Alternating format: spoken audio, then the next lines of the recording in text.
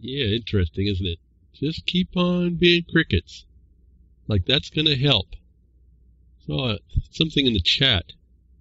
There was a question that went through the game, the trivia game, about what was, it's a lack of interest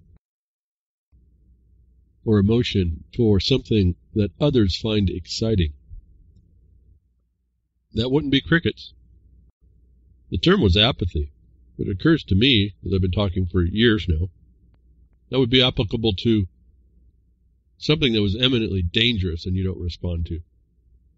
Interrupting the current neo-coronial cricketism to bring you Behind the Woodshed. This is Crickitude Busting episode BTWRLM413. As if you, when you get to the pastcast, you can get there, the blogcaster, if you get on the internet, do the search, you should be able to track down where the links are. For those of you not live that can't get them anyway, you can get them later. And moving through to try and bring more and more information to get people to get less apathetic to imminent danger. Things that have been inside the system, things that are defeating us, the whys that we're being defeated, and the lack of action that we take, that we need to be taking if we intend to not put up with more and more nonsense. Question, or excuse me, a statement. I think it was from the YouTube RLM account. Thank you very much to Slowburn678. Your second part of the comment, you'll see anybody goes there will see a comment. He goes, what we talked about last week, the innovation zones. And I have to thank Frumpy. He said he lasted 17 minutes. That's cool. Someone lasted 17 minutes, better than 12 that some people last. And then I guess it gets to you. And so you got to understand, I live in this world 24/7 trying to figure out how to maybe save people that don't care to be saved. At any rate, innovation zones. You're now seeing more clearly what they're doing. As I said, they're going to ramp up here. 2020, they're using the COVIDs, fraud-vid-19 to take you down and bring this thing forward faster and quicker. But Slowburn678 says innovation zones equal to new Balkanization. And he ends up getting to a point here that I wanted to point out to you that we found. I figured it out for myself and why we started to attack things certain ways. The new Balkanization comes up with an idea. They separate you. They break down your system. They atomize you over time. The Slowburn678 goes on to say, at least the start of it, no need for secession, as it was thought of in the past. Innovation zones, megacities, and Second Amendment sanctuary state zones, or perhaps constitutional zones. I saw a map in the 1950s, as I remember, showing the communist projection of the U.S. divided into 4 sections as the beginning of the total breakdown. And so there's been lots of discussion and maps and things in the past would explain that there's people who had plans and designs on the utopia they wanted to bring to everybody. Because some people looked at what was going on and realized there was a major defect of a couple, but there's a major defect within the Constitution that I don't think people appreciate so much, and it was really been implemented through the states much quicker, and they do it through the codes and statutes that everyone abhors and will say it's not law, and that's not government, that's just tyranny. And so that's, we're kind of outside. We've been outside of law the whole time. That's why it's the rule o' law, what I call the rule o' law, the brand of some union, guild of legal. And we haven't figured a lot of this out. We'll point it out. We'll call it out. We'll throw everything underneath the term corporation, but we won't really understand there's people underneath there that come under the cover of these persons, these corporations, these now people too. And they do everything through these surrogates. Well, I think most everything gets done through the surrogates. But Slowburn goes on, 678 goes on to say what I think is very, very important. Corporate autonomous zones, as he asked the question, corporate autonomous zones, they are already, but this will make them official. This new phase of technocracy will be very interesting. Yeah, the moving iteration, the growth part of this now is very interesting, although it's very deadly to anything we thought about for property and property rights and law and everything else that we think. But I want to get to the point here. Someone figured out a long time ago that they didn't have to change constitutions in order to change your world. And they came in through law. And you can see the law working in the Constitution. And I found that it does work if you know where to look, that the law still sits there. This law that preserves the republic, if you will, if you please, to be able to look at a distinction, and even more distinct than the world, because there's lots of republics in the world, but the one that was the representative form that was really sitting to secure to you, not secure you, but secure to you rights, where the government took a position of neutrality and brought peace, not by the force, but by the law that people were using amongst themselves to keep going. That this idea that making foreign official is very important to understand. This is what the Bar Association did in many states. I can't find them everywhere, but they work like they're everywhere, if nothing else, where they brought themselves in under the color of law, foreign agents, foreign corporations, and then once they got in, they supplanted your state code, your organic law, and for their code and their revisor statutes. And they tell you that right in the statutes, if you know where to look, how I came on to what this was going on, that it was going on. It's been going on for a long time. The supplantation of your way of life over time through the codes and statutes and sometimes through the amendments of the Constitution, the organic documents. And so this making something foreign official is probably the most serious threat that in the last 10 years they've really ramped up, and you're seeing a lot of that. They go leverage funding, they pay for your own destruction, and they come in and they parcelize you, they balkanize you in many different areas. And you heard about that last week. They're going to make corporate structures official as governments, just like your as law and your as money. Corporations owning lots of land, they want to claim it's under economic development to develop undeveloped lands, but that's a cover. It's all a cover. Again, another fiction. And they get people to believe it, and the apathy will allow it, and you think, oh, it's not happening to me, or you justify it by, oh, it doesn't, I can still afford something, and you don't respond. And these guys are taking this place down, piece by piece. And so I have little empathy, little sympathy either when I hear people saying, oh, the government's bad. No, you're dealing with tyranny. You're dealing with a way people have figured out how to destroy the mechanisms of government, and you didn't keep it. Now, how do you do that? It's those savings clauses. How they come in is they can't actually disturb the organic law. They can ignore it, but that's the criminal. It's up to you to keep it. And that's where I keyed in. That what the government was doing, what our lawsuit was about in 2013, was that they were coming in, as I told you, I even identified how, being part of the 2013 comments to the legislation going through to the state legislature. I realized over time, it took a few months to figure this out. What they do is they put these bills, they have the legal industry and the colleges, the law schools, through the university system, making codes that I don't know exactly how it gets done, but what it ends up looking like at the legislature's point is a bunch of what apparently are disparate laws coming in, suggestions for laws, which on their face look really good and look like they could do something. The warm and fuzzy stuff hits everybody, and everyone seems to capitulate to it. But they came in like a constructor set pieces. You can't, unless you're looking at the totality of it, like I think I was, why I could see it, you can't tell these things are coming in pieces like erector sets. What they do is they get the legislatures to pass the law that looks innocuous going through, and someone in the application of the law that's now passed, someone assembles all those parts and pieces and puts them together to actually go do what the function was. And so I realized this was a very insidious way to pass legislation, that they use the system. They officialize foreign impositions inside your law, and then it becomes your code. And that's very difficult, if not impossible. Well, in the face of the Bar Association controlling it all, they wrote the law. They're not deciding whether or not what they did was right. You are going to have a very difficult time in the future if you don't start catching up with this. And I don't know what else to say. People will say, okay, shrug your shoulders. And I don't even know what to say about that. This knowledge that we have today was not known to us, at least for me, before I got into seeing what I could find. And so there's few of us have pieces and parts.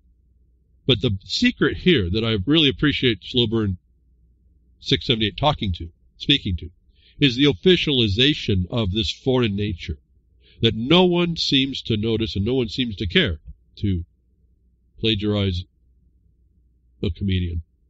Not so funny. As I say that, I just want to stop talking. This is such a serious and dire thing. It's coming inside so incrementally in ways that people it's beyond their perception, it seems. Not everybody's perception, but most people's perception. Until you start seeing that, you really can't address it. Everyone will attack the wrong thing, will complain about the wrong thing. Anyway, so I appreciate Sloburn 678 bringing this out. They officialize, this was the point, they officialize foreignness in your own system, and no one says anything about it. No one knows how to attack it. You're watching this in this cancel culture. You're watching it through we pledge allegiance to democracy, and everyone says, gets all patriotic about the fact that they just told you they're going through mob rule, and you watch. What's mob rule? It's tyranny. It has no basis in law whatsoever. People just buy into the fact that it does. Look what COVID did. Fraudvid-19. Absolutely the same thing. It's all the same. The Bar Association in the 50s came in and supplanted. They tell you that they were supplanting. Well, go look at that word in international law. Maybe you'll understand that the international overthrow was happening even back then. Then it had roots from long before that. So there's a lot of ways to get at the problem that it's there. Very few will be interested in the imminent danger. And the imminent, I should say, is really kind of an interesting point. We are in imminent danger moment by moment, and we are losing all these things. But it's over such a long time. Imminent takes on a funny and interesting definition as well. It's imminent to your way of life because, as you look at your land patents, as a couple of those people are talking to those, they say forever. Well, that's a pretty bold statement. But there were some land patents that had to be agreed to in the treaties of the United States taking on lands from Mexico. And they're still honored. And so maybe forever has a position. And then again, we're moving with non-governmental organizations that could care less about all that. And so maybe not so. But anyway, thank you, Sloburn, for making that observation. I'm glad that point gets through with what I'm saying in your studies and your application of what I say. Now, I guess I would ask, what are we going to do about that? Now, I offer quite a bit of things that we can try. I tell you what we do and how we're successful. I tell you how we're doing things and where maybe it's not successful, except we prove exactly what I'm telling you is going on. Now, as I say that, this is what's happening in the Tennessee case. I'm really astounded how bold they have become. They don't even try to cover it now, which a lot of you will say you knew, but there's a way to know how. There's a nuts and bolts thing that they're doing. You can actually watch them build their facade. And you go in and you can tear it all down. Well, if no one else, as everybody else is apathetic to the imminent danger of what that means, this thing is going to go for the future that they've planned. And they've been planning and working at this for a long, long time. And that's part of the problem. I almost as wish would have been a war. I think that's what we were admonished to understand. Every 20 years, it should have been clean sweep. In other words, what happened on whatever happened on January 6th that was child's play. Anyway, moving off of that, moving into this. Thank you again, Sloburn. I appreciate your insight, your application of what you see. That's exactly how this works. They come on the inside of our system, and they eat it out as a cancer of what looks like law. It's as law, just like everything. You're as money. I said it before. It works through agency. It works through non-governmental organizations. It works through foreign entities that are deemed domestic and then made agencies of your government. And Frumpy, without insult, if you're listening, maybe you're getting it's getting too much again already. I'm again 15 minutes in. It is quite involved. But once you see it, once you understand this, as I said before, we don't involve ourselves when we address something. I never involve myself with how the nuts and bolts of it. We just attack how they're violating what? How they violated the savings clause. The one little thing that they violate can be addressed immediately and brought up. And thank you, Grimner, for the feedback on the audio, making some fine adjustments to try and get a little bit better. So hope it's better today. Anyway, so yeah, I just can't believe I can't thank you more. Really, this is just an insight. I don't think that people will appreciate how profound that observation is, the Balkanization. But it's not just the territories of the states like we see through governor. It's inside your laws. It's inside dysfunction of the system. It's inside the administration. It's everywhere that you see it. And so, and yet, for as pervasive as it is, the savings clause are there. If people would just grab onto them, stop being apathetic, grab onto them, and then do them in mass, because that seems to be our problem. There's not enough people jumping in to help. In other words, let me jump over to the Tennessee thing. If we had, and it happened a little bit, there was some help. Some letters went to the Supreme Court. There's like 2 or 3 things going on in the Tennessee case that you really need to appreciate.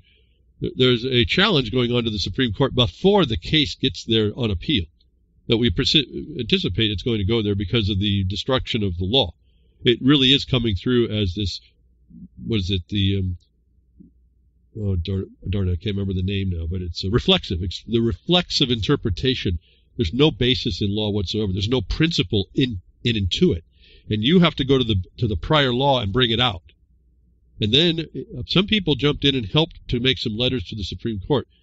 It didn't ultimately make a statement to change their mind, but it did make an interesting order come out, which we then attack again.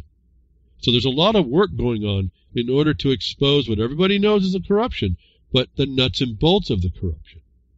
And if we had more people jumping in on that, and more people coming to say, that's not cool, that's not okay, we might be able to start turning the tide. But that takes people that are not apathetic. Not that they're not excited, they're not emotional over something that someone else is excited about. This has nothing to do with exciting at all. Absolutely not. This has to do with some people who see imminent danger that people are not responding to. And what's the point of that? It was the duty of everyone who wants to be free, to make sure that was going on. You can't be apathetic against that. I keep telling you, for all the people that want to do the non-aggression principle, it's not aggression to protect yourself from someone stealing things from you, like you being free. And we understand there's a limitation to how free you can be. We're not living on an island, actually. And yet, in that, these foreign interlopers, usurpers, take advantage, and we allow them the excess. Then we buy into what they say. Anyway, so, again, the incorporation of things foreign made to look like official is what you all are suffering. That is now, hopefully, people will appreciate that more, what was said in the comments in the YouTube on RLM, I think it was. And thank you very much again. And moving into more of this hysteria, just amazing. If COVID wasn't COVID change 19 isn't enough. Change agents, right? It's hope and change. COVID change 19. If it's not enough, a new study reveals when the Earth will run out of oxygen. That's right, the green religion and cancel culture pulls the plug on the respirator of life because there are humans that just won't listen. As we get the report, the scary report, the Earth will run out of oxygen if carbon dioxide wasn't enough. And you'd think carbon dioxide would actually protect us. But here it is, folks. Oxygen is an essential element that is commonly accepted as a possible indicator of life on exoplanets. Now, I don't know why carbon dioxide isn't as important as here. I mean, in the concept that it feeds life, the majority of it that makes our oxygen. Anyway, moving on to the subtext here. However, the oxygenated atmosphere of Earth, maybe that new exoplanet they're talking about, that makes it inhabitable may not be permanent. So if Cove change 19, if fraud vid 19 isn't enough, we're going to run out of oxygen. All those respirators are going to go useless to us while we suffer in our hospital beds. And the story is all oxygen on Earth may disappear. Here it is, folks. Like climate change. In the next 1 billion years, potentially resulting in the death of all animals and plants on the Earth. A new study published by Nature Geoscience reveals. Can we move on yet? Can we get past this cancel culture? Can we? No, we can't. Moral absolutism and cancel culture. Another story. I didn't even know much about this. I haven't studied it more, but I guess even a Dr. Seuss is being attacked by these same types of people that will put things of nature present for today that we even have to worry about it. Things that were going to go on in 1 billion years. I don't know about how we're going to be so interested. You want to be apathetic about that? I guess we can do that, can't we? Because it's not imminent, the problem. And yet this non-imminent things is made a problem so that these very same cancel culture people can solve the problem their way. You're looking right at, for those of you that understand this, and I've told you it's not quite right, but we'll go with it because that's most people understand it. The Hegelian dialectic in action across the globe is exactly what this whole thing is. But there's a moral absolutism and cancel culture. There are now calls to erase Theodore Geisel, a.k.a. Dr. Seuss, from the lexicon because in the 1920s, that's 100 years ago, folks, and the 1930s coming on, he was a racist by today's standards. Furthermore, a supposed study, which I cannot find anywhere on the author says it's Dvorak, says he can't find it, claims that his children's books are also racist. Well, if that's coming from the same people that just want to do everything's racist because it's not what I believe, well, then we're going to find it. They go on to talk about this, except the cartoony, stylized coolies, in quotes. The only strong example of the latter accusations seems to be the cat in the hat is somehow a blackface, even though the face is white. And he's a cat. And so we could, all these nice words, these pun-style words. Well, a cat, if you were a beatnik, was somebody that was a person, and yet we still see the problem today. White face is now condemned. It's not even looked on, and it's called blackface. Everything gets inverted. It's this world that has no basis and no foundation, and no one. It's like the snow globe that you keep shaking up just to see the privilege of the white, right? If you keep shaking it up, it looks white. The point is we're dealing with this thing called moral absolutism, the cancer culture. What happened 100 years ago is now racist today, and it's not, except for someone's claim and the people and their ability to promote that. This goes on to say over and over, talk about this problem of racism. And I've told you I come from more of a different definition.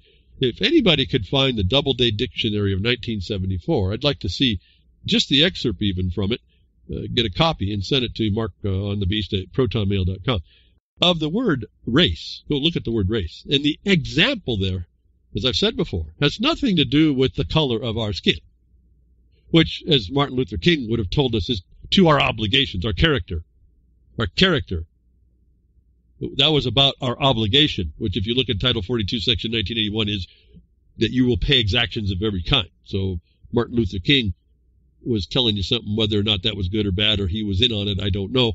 I consider everybody in on it that doesn't stand up against it. So everybody's racist in 100 years. The article goes on to say that, we've had these problems, but race is really an interesting problem. It's not the color of your skin. It's actually being able to separate certain, making groups of things. And the example in the Doubleday Dictionary wasn't of a black skin. It wasn't red skin, yellow skin. It wasn't of people, of their skin color. It was, the definition example was the race of lawyers. If you don't know who controls this place, and the hat tip to that. In the Doubleday Dictionary, under the term race, the example for that is the race of lawyers, not the color of your skin. And that is what I started to realize again, more fortification about we're all colored under the law. And as long as they get you fighting about the skin color, you're going to miss the point that you're all colored, subject to this exaction of every kind. You're all colored people. We're talking now in the law, the legal that's been imposed upon you. And until we get past this, these people are going to be able to use this nonsense to keep your mind that you will just shut down and not deal with it, or not even kind of address it at all, or they will ultimately get what they want. It's a 100-year change. It's a 100-year thing they know about. They've been working on this. Well, what happens 100 years ago was also a couple of other groups that were starting, and they haven't gone away either. So Dr. Seuss, I don't even really care about a lot of this, but it certainly occurred to me there was something going on relative to also this racist issue, what we talked about last week. And I'll maybe get to that at the end of the broadcast, try to run up a couple of other things for you. That comes back to what I was telling you last week. The reckoning on racism comes out it's always in the news now. It's coming out more and more and more. So we have the story here, Dr. Seuss, where he is supposedly making a cat that is in whiteface that's supposed to be the coolie, the black man, the black people. Is, I guess, you can make up all kinds of stories. The man's dead, I don't know. I suppose there was lots of people that were saying lots of things, but that's the free speech thing that we're supposed to get beyond and let people have their say and move on from, take the good and understand the bad and make our decisions and hopefully refine ourselves to be better people if that's a problem. Now, we have seen some of that refinement relative to, we say, slavery, but see, to me, and to me, you can have your own opinion, certainly. To me, everyone's been colored by the law to be slave to the law, not secured to their rights by who came together to make the law, supposedly in your representation. So we can talk about this racism stuff, but the definition I keep focusing on, it was like, woe unto you lawyers, where you hid the key of knowledge, and those that essentially brought the key you hindered, is part of the main part of the problem here. It is part of the association that envelops this globe under a brand, rule of law, and democracy. That if we don't get past and find out who the race that's causing prejudice and discrimination really is, we're going to be subsumed by them. And they come by many colors, so that just proves that it's not about color of your skin. You can make it about color of your skin, but what works in the world has nothing to do with that. It's used as a stalking horse. The color of your skin is used as a stalking horse. And I'm sure there's many people of color, if I can say that, not colored by the law, but all of us, that we have different color skin. I said, let's go to Sienna, and I don't mean to insult the albino here, but the color of our skin is irrelevant to these people using the coloring of us as people against our own nature, our own will, and our own laws. This incremental abuse that goes on that we accept, again, you cannot really be apathetic against. And we're going to have to get beyond that. I'm sure, as we saw in the Trump thing, the cancer culture would want to throw a blanket. We got to stop. You can't be racist, and yet they'll require that you identify yourself to profile you, which is essentially racist. Ultimately, that we would find people that supported Trump were of all colors, and so this is the type of dynamic that we're walking into. These people are winning the day because of the propaganda side, and because there's no resistance in the proper way. We want to tend to argue instead of trying to go after the problem itself, find the cause and extricate it from your world. So Dr. Seuss is being extricated for being a racist 100 years ago, and I just am kind of interested in that, because the next story I found on this website had to do with orchids and Mother Nature making orchids look like monkeys. If it could be said that a guy who draws a cat in whiteface is actually talking about black people, then Mother Nature making an orchid looking like a monkey must be doing the same thing. And so I think Mother Nature's pretty racist here. I think we got evidence of it. I got a link for that. They're adorable little monkeys, but nevertheless, it's cancer culture should be on all over this instead of Dr. Seuss, but they're not. And so, anyway, these adorable little monkeys, and we want to translate, anthropomorphize all these things into a racist stalking horse. by some of us who use that in order to pummel other people at will at this point. And so we cannot be apathetic to this imminent overthrow of reason. And again, this is a mental issue in my mind. This is an abuse that's coming out of these people. And they haven't come to terms with the fact that a lot of what's going on is fairly equal.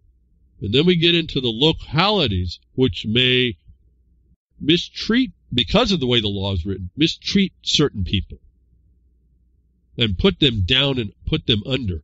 And very difficult to come and rise above. The fix of which seems to be us taking anybody of any skin color, given that we're all colored by law, standing up and making, let me move it into what we've been talking recently about John Jay or Alphonse Fagiolo, talking and giving you a little bit better point for point how to build records that I've been talking to you about making, how you've begun to make a record to come back from that oppression, is upon each one of us. And you'll find out that the color of your skin means nothing to that. We're all looking at that oppression. If that doesn't prove it, I don't know what will. But you won't see that you have a cause and effect to defend yourself until you step up and do it. So here, they're after Dr. Seuss. I don't know. I don't get too involved in all that. I just found it amazing because what they're talking about is racism, which connects up, I hope you'll see this, to last week. Now, what the inside cancer is pushing through what I showed you in the innovation zones, which we find out is the Balkanization, the non-governmental organization Balkanization of your country, your cancer being eaten piece by piece inside out. It's the same cancer culture that allowed, and this becomes now more of what the global problem is, allows companies to use genetic engineering through the biodiversity treaty that's supposed to be protecting everybody. But when you look at it and you really look at this, like I've had a couple people look at Title 42, Section 1981 to notice that your rights are really exactions of every kind imposed upon you. And you go to see, you'll see non-governmental organizations will be doing that in the future, a law that was written way back in 1868. And we see that then in 1972 or so, we get the Biodiversity Convention, the so-called treaty, and it allows for genetic engineering, the very thing that FraudVid-19 is based in. But now we find some pushback, if you will, and if you'll step in and do it correctly, finally, and it wasn't in the United States, the beacon of freedom, it was somewhere else, Monsanto found guilty of chemical poisoning in landmark case. What's the point about where do I get to the genetic engineering? Because that's how their chemicals work. They genetically engineer life in order that their chemicals will work till they give a place to sell. They give it to French farmers. They promote it as something good, and then the farmers who accept it because they're on the bottom dollar. They're the ones that are really, they feed everybody, but they're subject to nature. They have to deal with nature. They'll have to deal with the lack of oxygen in a billion years. No one else. The people will have to deal with the lack of food if that happens, but not the farmer. Not initially, but the French farmer who can no longer perform his routine farming duties because of permanent pesticide injuries has had his day in court. Literally, the perpetrator of his injuries found guilty of chemical poisoning. The French court in Lyon ruled that MonSatan's lasso weed killer formula, which contains the active ingredient Alacor, caused Paul Francois to develop lifelong neurological damage that manifests as persistent memory loss, headaches, and stuttering during speech. Aren't those some of the FraudVid-19 symptoms? Anyway, so MonSatan is now caught relative to this weed killer.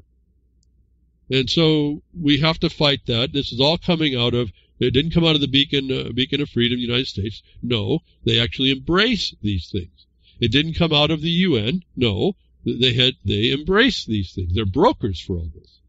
And I hope I did the French right. Frumpy might be able to check me out on the names I just used. And so, just moving through this cancer in the world, the cancel culture, the moral absolutism is not so absolute when you allow them to allow wrong. And again, we can't be apathetic on that. Maybe this is developing into the theme, the apathy. All on a question in the trivia of RLM chat right before this broadcast with Grimner doing the blues. I guess live anyway. The archive isn't that way. So let's keep moving on and saying the beacon of freedom is not certainly in the United States. It's not exampled here at all. So we go to Lavrov in Russia. He makes a little interesting little comment. Out of Russia is against vaccine passports for traveling. It's contrary to voluntary inoculation. So not only is Russia becoming more the beacon, as the United States is showing that the stinking abyss is backing up over the world, over the continent, coming in over and invading everywhere.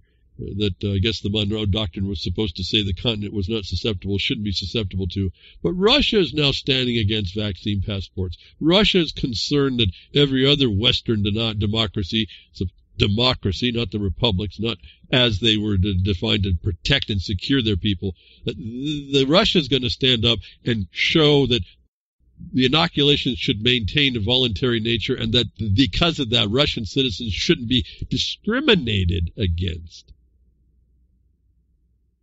They become a race that the other race doesn't like, based on policy, based on non-governmental brokerage of corporate pharma, the P being silent here. And so I find this fascinating, the distinction between the countries. Not that I want to run to Russia, and I couldn't. I got a link here.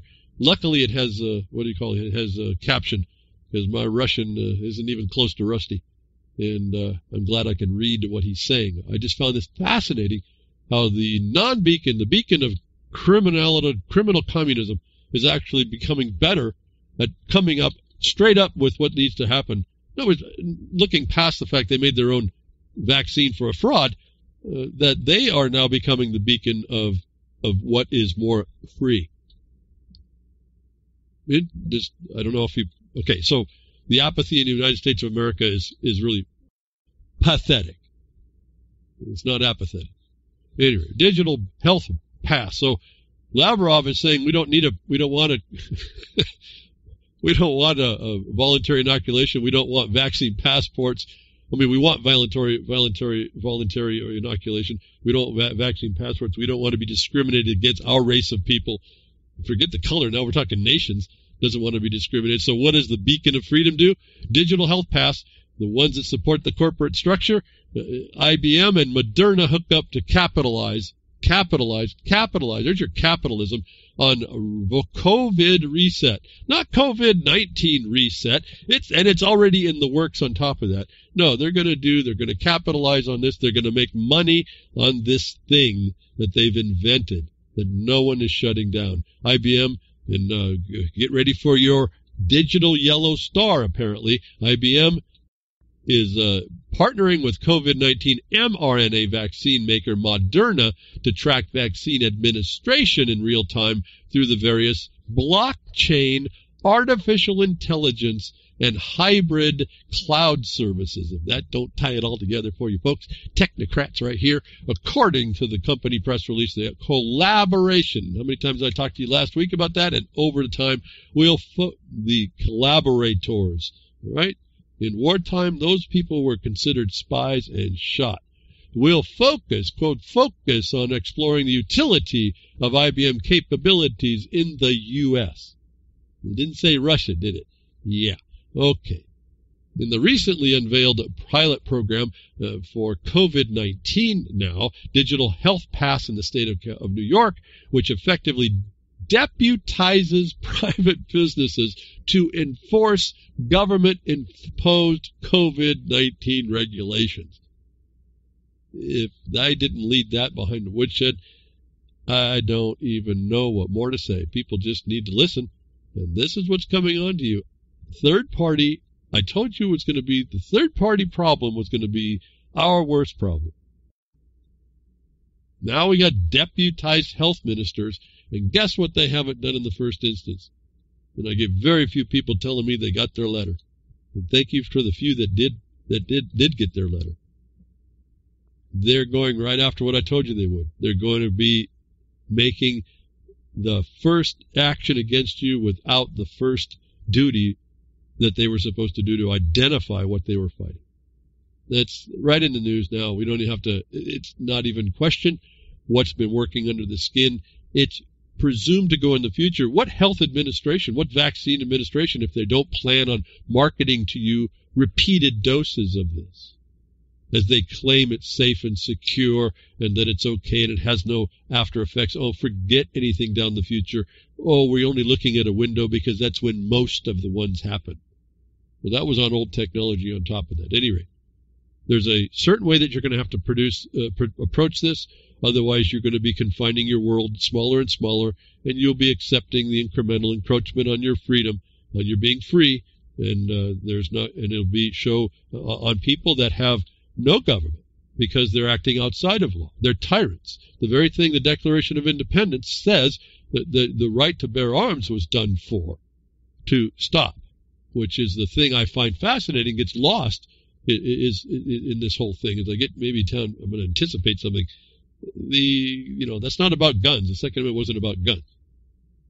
Just all in there so I can stop my story, move over to here, keep the idea going with this. Now the COVID, now the vaccines, which Russia says is not necessary. The vaccine passport, unnecessary. And don't discriminate our race of people now that you've made us a race. You've fabricated us into a race that you're now going to harm. If you don't see this working in the world, and speaking directly to what I was talking about, the focus of the non-governmental real estate agency, organization that looks to get leverage funding to advance the cause and balkanize this place, as at least one other listener has identified. Doctor who mocked coronavirus vaccine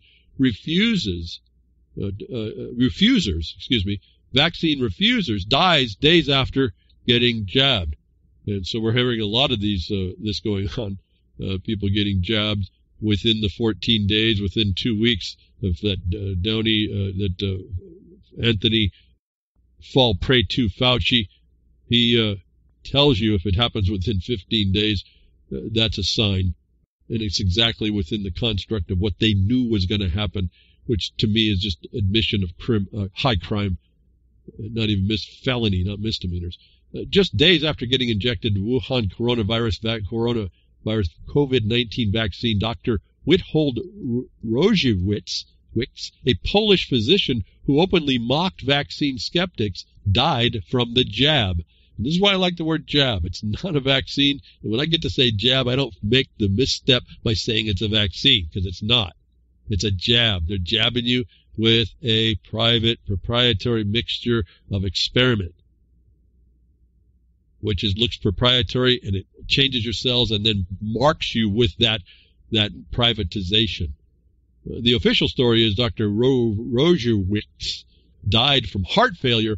Well, that's interesting. That's the same thing that Marvin Hagler just died from 2 weeks after his jab. But it is painfully obvious that he suffered from the most serious adverse event of all associated with the vaccine, death. Now, how do we know that? Because the government's own papers put death as one of the side effects of the safe vaccine. Okay, so we can keep making this stuff up, or we can start becoming real, and we can start to become more responsible to protecting ourselves as the incrementalism, the internalization, the causing of these things that are experimental become mandatory, especially in the future to your little ones, when they turn this to be nothing more than another injection that they give to your little ones as for you to participate in their schooling, their standard, how they educate you, how they indoctrinate your little ones. So I don't know what else more to say. I think the women with children in this country, any around the world, really have a power. I wish they would roll together. I wish they would get together and do more focused things like what I'm suggesting.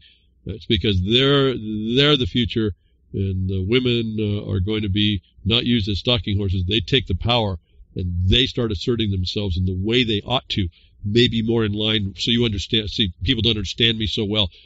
Follow John Jay's methodology. Follow, when it gets more to official misconduct, create your record pursuant to the guidelines of Alphonse Faggiolo, just to give yourself a way to go. As I said, you got to study whether what they're saying and how it's relevant to you. But at any rate, you at least give yourself a direction. If you can't understand it from me, there's people out in the world that are explaining how you methodically settle down and make your records in order to defend yourself. That we've never had to do, that now we have to do. It's easy to sit back and say, we don't have anything to do. I guess we can capitulate. I'm not looking for myself anyway, but I guess that's the problem. I'm looking. There's other people that need this as well, and we don't, as a society, we're missing the whole. We're missing the whole point. So anyway, now new outbreak. Here's the endless thing. The admissions of what's going on. New outbreak of COVID-19 in British Columbia care home, where 82% of the residents were already vaccinated. And so this is again, I don't know what to say. Here's the news. If you understood what they were telling you, they tell you the injection gives you become a shedder. In fact, I listened to an interview, which gritting my teeth the entire time, when Anthony Fauci was saying that's exactly what they're anticipating. Oh, but it's safe. But you're a shedder. If you listen carefully to what he's saying, he doesn't say this. If you listen to carefully what the application of what he says is, they know you're shedding. They actually said if your grandmother gets a vaccine and she goes over to two people who haven't got the vaccine, like their daughter and granddaughter, as long as those people don't have comorbidities, the grandmother can actually visit and you can hug and kiss. But because you don't have comorbidities, when you get this Moderna, when you get this gene therapy, and you shred it to somebody, then if they don't have a comorbidity, you'll survive it. So as we found out in the Disney World problem, yes, we finally proven that the vaccinated are shedders of the very thing they're injected with. And it's coming out that way too. So this is not surprising. 82% of the residents were already vaccinated. I'm wondering to know, my mind wants to find out, although it really doesn't want to care to know, how many people died, how many problems they've had, what's going on there.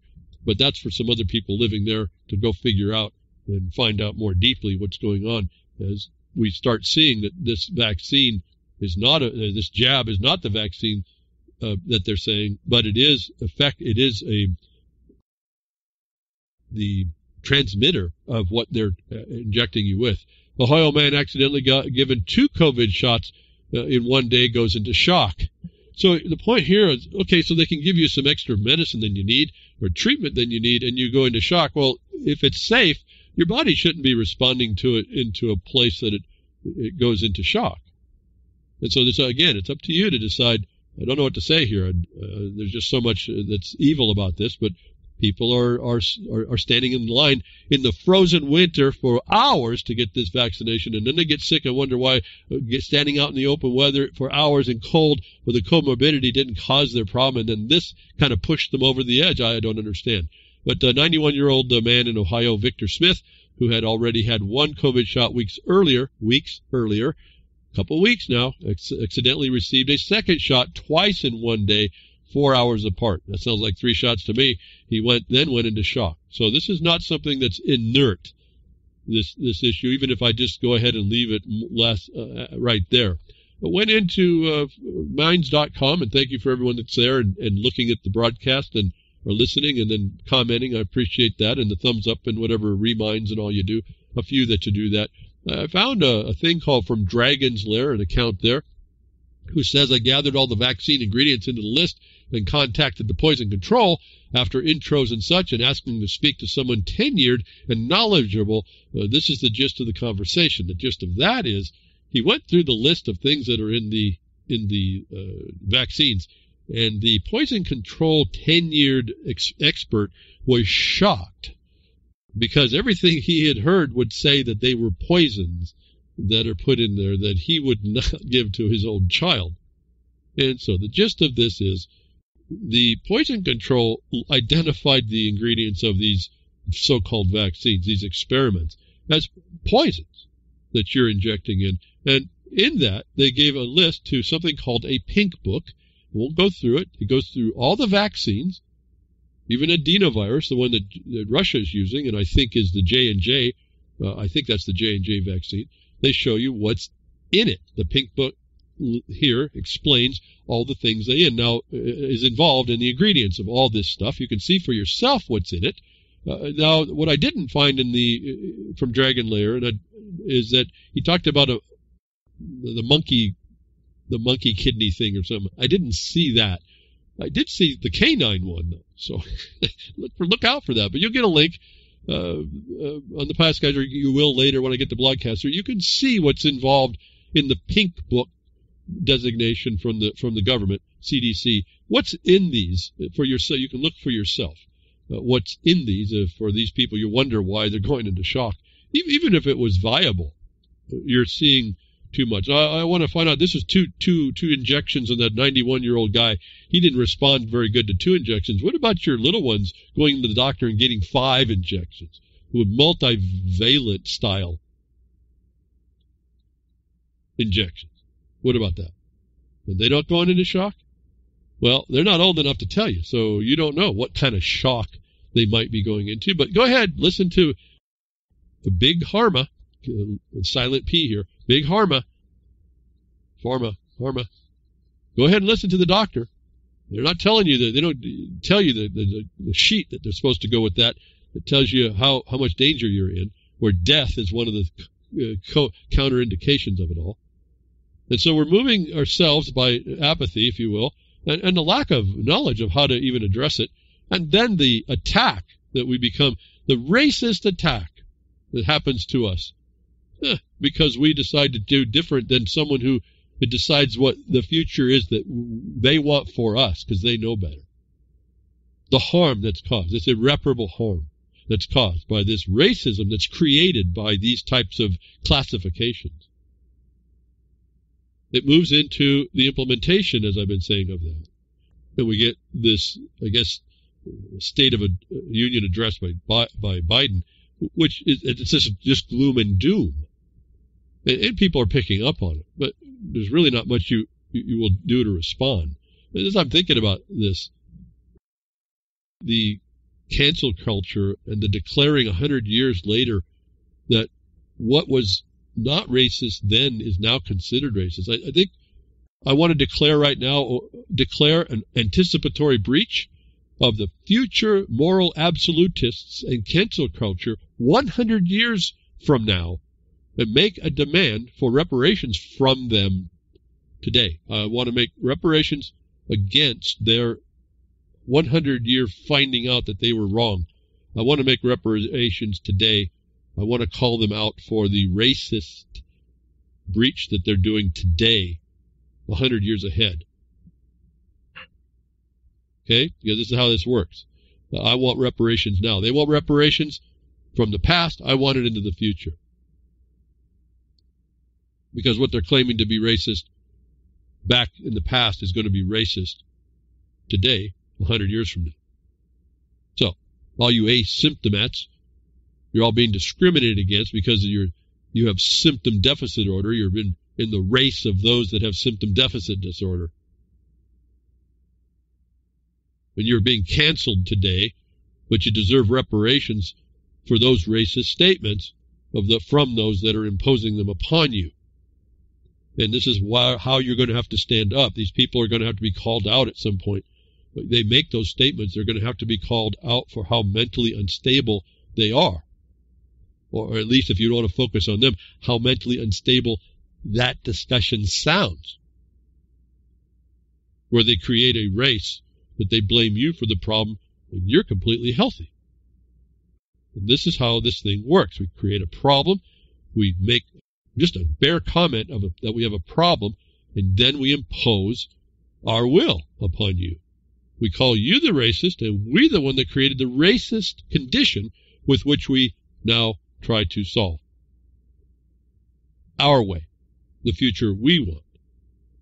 And again, this method is very effective until people step up and go to your savings clause.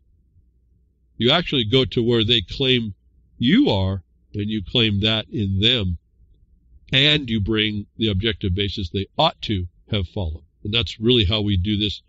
Like in Jefferson Mining District, in a comment, we look at this imposition, that's adjective imposition, the policy imposition, that we find where it violates the savings provision, and we call it out for the crime that it is. we do that by showing the objective basis in the black and white that existed prior to their imposition. So here we have the President of the United States now coming out finally with his primetime address. I don't know anything about it. I'm just reading a news story here. But it's in line with what I've been saying, how this would work. The future they want is coming. And if you want to stay apathetic, it's here. I mean, it's already here. It's coming down on you. Obey. Biden outlines post-pandemic dystopia in dark and hopeless first address. That's all I need to know. That's predicted. That's predictable. He said that going in. He said that last year. He said that the year before. This is the plan. He said that back in the 90s, this guy. And so it's not exciting. I guess this is where I'm apathetic at the point. But it's not apathetic in realizing these people mean you harm. At the highest level of the office, most powerful office in the world, I would say, given the army that he wields and the power that he can bring to bear on any country, however prolonged that would be, is in a state of dark and hopelessness that he predicted the dark winter would be here. You would be living underneath it. I understand that he was talking about you might be given permission to enjoy Independence Day. The oxymoron that starts to be, the stupidity behind that people complain about but won't be working at all to interfere with, which partly you do locally. You just stop listening to the government. But I'm telling you that you will have to have a little bit more basis. You have to have your savings provision, and that's evidenced by the prior right you have that they violated. In this case, it would be the lack of right in the government to impose, as I've been explaining, how you do that through your communicable disease laws, and the failure of the officials to do that most basic first step and then the other following 4 steps to gain the jurisdiction over you, to be able to sound hopeless. President Biden delivered the first primetime address last night since the beginning of the unity reign. Why this is so consistent in these discussions, why they even talk about them. It has nothing to do with Biden or politics. It has to do with how the words are they're bringing on you, how those things work against you, and how we are not responding as a people generally to them, and why those things become the new normal that he talks about here in this article. However, out of the gate, he took a shot at the predecessor, seemingly blaming Trump for the spread of COVID-19. Now, the spread was caused by government. And so I guess we could focus on Trump, but you notice that it's not from the feds that create this either. It was the lack of your local jurisdictions from identifying it didn't exist there first. And this is how they got this all inverted, and no one went to your savings clause, which was your black and white, that the legislature said would secure to you a protection in the case of a communicable disease emergency, that it would not extend to those that were not the vector for it. Now, when you hear like Fauci, fall prey to Fauci figuratively meaning to fall prey to, his name means jaws. Okay, so this guy admitted they're still in test over its transmissibility, which they already admit it spreads, and its ability to be transmitted by other people. They don't even know. That alone is what we've been arguing the entire time, why it was so important to figure out what it was they were dealing with. But obey is what we're going to be here. The dystopian future has to be, because no one's stepping up in their power to not have to obey. And you capitulate even just a little bit. And I've been asking you to do simple things like make records, be ready with a record, your traveling papers on this folder that shows you that you're not declared to be a communicable disease, haven't been declared to be sick, that the statute hasn't been, have them produce the statute that shows that you are the communicable vector. And then we have to go through certain avoidances that we can try and use, like maybe the ADA, the accommodation principle, as I've suggested before. And I get a lot of emails talking to me, asking me the questions that I've already talked about. And part of it, again, I have to apologize. My episodes are not so formalized that I know where to go and to tell you. So I have to go on the internet like you would to type in what might I have said and where might it be. But I've said a lot of this before, and I don't want to not ask the question, because sometimes I have an answer pretty quick. But a lot of this I've covered over time. And yes, it doesn't, might be sounding like, well, I don't want to listen to you. I think it was Meisterbrow in the RLM chat weeks and weeks ago. Well, I'm not going to go listen to something back in March. Well, actually, I talked about it again the week before. So, I repeat myself in different ways. So the point is that if you listen over time, I've actually explained a lot of this. I'm trying to focus you, if you're not listening really to me, other people that are now coming forward that we're now finding out that are doing very, very similar work, very similar things. Their ends might be slightly different. Their approach might be, for what they want to do, may be slightly different. But it's very consistent, and I would, like I said, John Jay, I direct you to John Jay if you want to do the third-party in-your-face problem. And then, like Alphonse Fagiolo has his own thing for how you go about it. I don't agree with everything he's doing, and I actually incorporate what my methods are incorporating a lot of what he separates out. You don't have to be, it's not so complicated, actually. But he has a method if you want to go for the official problem. So we have things that we can do that we have to have with us, because this cancel culture becomes everyone. We just heard the IBM is going to empower the deputize. They're going to agree that it deputizes businesses to keep you from getting, well, unless you have the mark, you have your 666, whatever that ends up being for you. You're going to have your permissions in order to do anything in life. That directly violates the premise of the organic establishment. And yet not many people, well, we all complain about it, but not many people know how to settle down and identify that. Not just, as I was explaining to someone in an email, it's not just to complain that something is happening. You have to define, it's now imposed upon us to have to define how it has become that. And once you do that, you're sitting in a much better position than I think anybody else would be. And my experience is that's what it does. So the inaugural, or the first address, primetime address by the so-called, or the president, I guess he is elected, whatever the fraud that was not uncovered yet is about. But he comes out here with the hopelessness, it's hopeless and changeless relative to his perception. It's hopeless, and the change has happened, and we're going to stay like that. And by Independence Day, you might be given permission to have that steak, or maybe it'll be an Impossible Burger instead. We'll see. And those of you that will stand up against it, thank you very much. But again, it's still going to happen. We should be stopping it long before then. And part of that's going to happen if you focus in on the communicable disease and start showing locally. It just hasn't been determined. And therefore, there's no jurisdiction in the authorities that are bringing it in. And if you don't, and you think you're going to stay away, and you're a father, and you think you're going to have a say about this stuff, and you don't quite do it right, father denied custody of children, not his offspring, not his son or daughter, but the state's children, the ward of the state. Child is a ward of the state. So going in, you had a problem. You didn't get and avoid that. You didn't call your offspring your property. You didn't stay in the natural law. But anyway, father denied custody of children over COVID-19 anti-lockdown beliefs. A terrifying ruling has been made in the child custody case. You have to understand the jurisdictions that are working. This is rights of child UN imposition through the Bar Association. The rights of child, or foreign law on your land, that have now been internalized, as Slowbird has identified. This is exactly how this works. At any rate, the COVID-19 pandemic was a case which involves the beliefs over COVID-19 pandemic. To remember, that term is important, COVID-19 pandemic. That's how they brought it.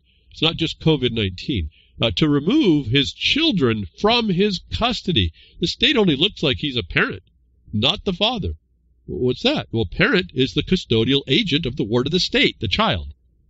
And so once you start learning the terminology, these words are so critical, you start realizing how they've moved you into a different jurisdiction.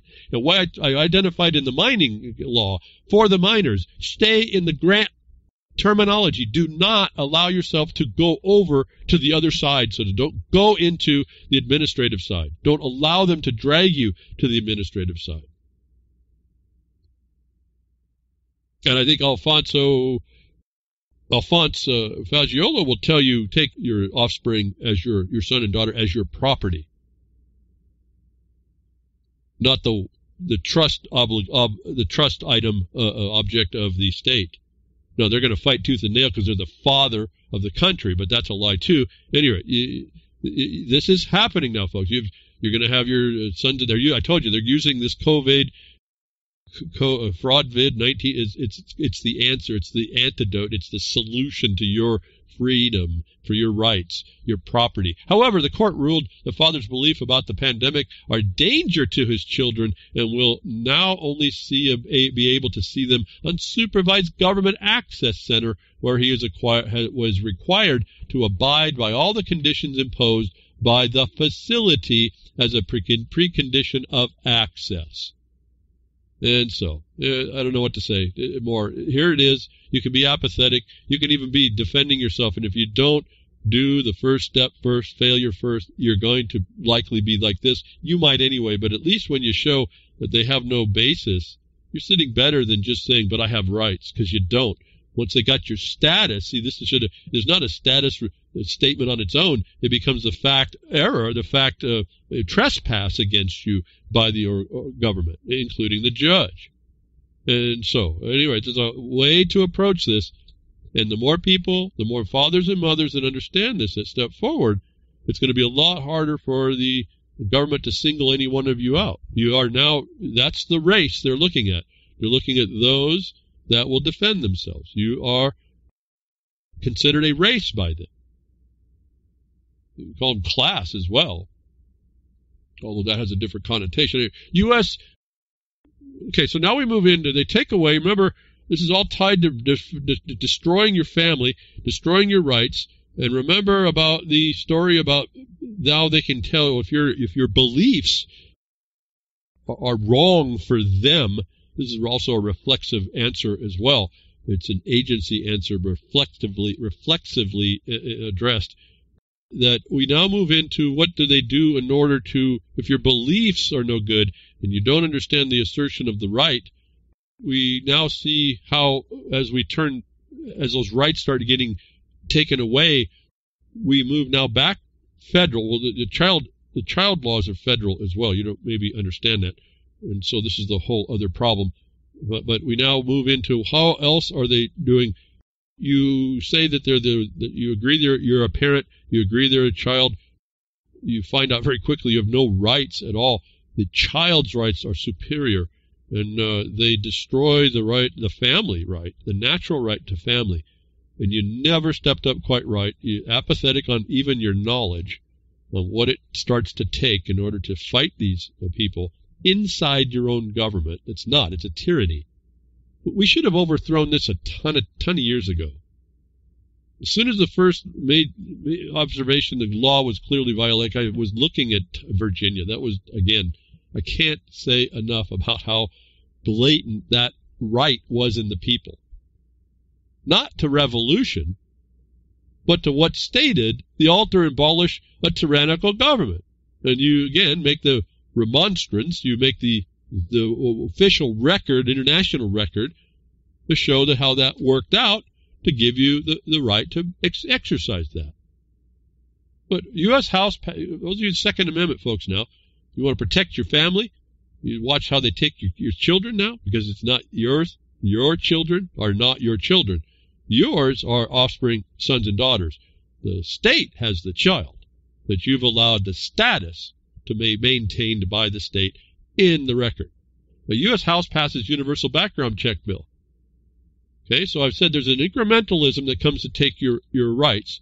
Now they're moving in for, you want to protect your family, your son and daughter from the government? No. Now you want to protect your house from the criminal, whether that's the government itself under the uniformed ones or someone else that understands that this is the dynamic and I'm just going to take clothe myself in another gang member, and I'm going to come and invade your space.